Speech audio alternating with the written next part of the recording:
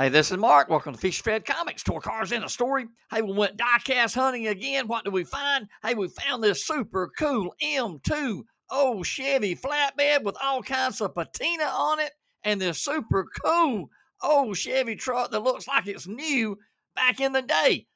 I love the copper look on this truck and the spare tire on the side. That looks classic. Hey, let's check it out.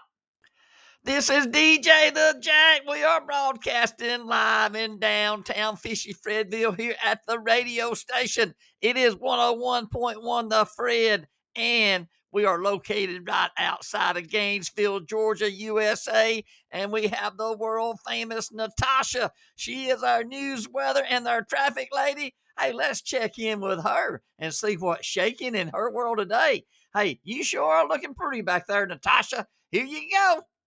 Thank you so much for that great intro, and compliment DJ the Jack. I will say I am feeling fine and looking even better than that.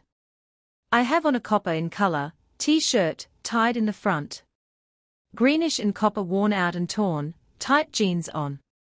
They are so tight I had to jump up and down 4 times pulling them up as hard as I could. They look like they are painted on. I know I will be getting some looks today. I enjoy matching whatever we are unboxing on the show. Oh well. The weather is getting cool. We will have a high today of 69 and a low tonight of 37. Frost on the pumpkin. The traffic is heavy on World Main Street. We have several M2 machines rides on World Main Street. This new set that we have unboxed from M2 Machines looks very cool and realistic. Sock Hat Joe said he was really digging the chevy hauler as well. Thank you very much for tuning in today.